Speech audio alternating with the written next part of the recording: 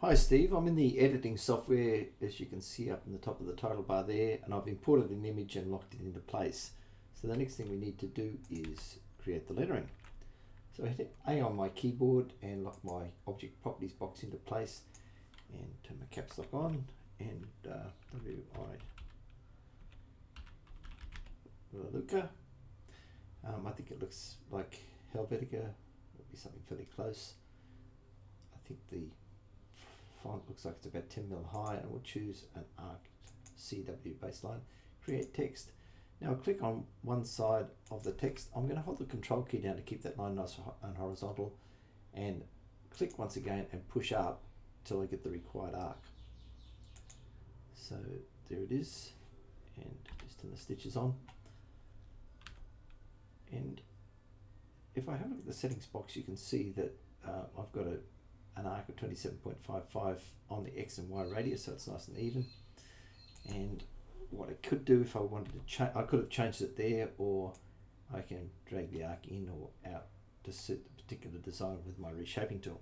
I'll turn the image off, and I want to kern these letters a little better, so I'll go to the reshaping tool and just right click on a node, and it will select that letter and all the letters to the right of it. So I'll just drag the O in a little further there, and this O in,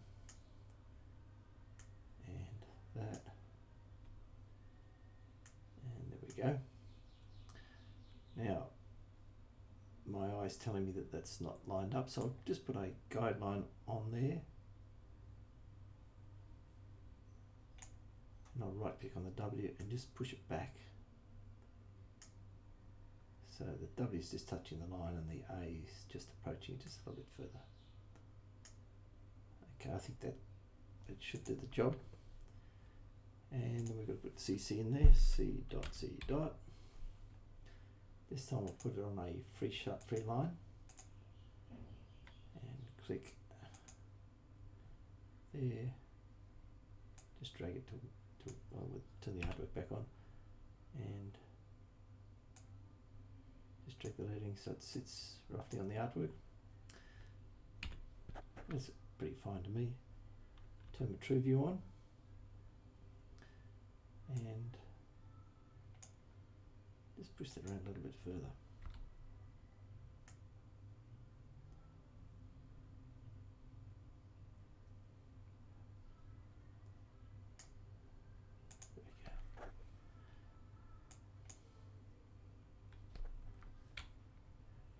Okay, and turn the drawing back on.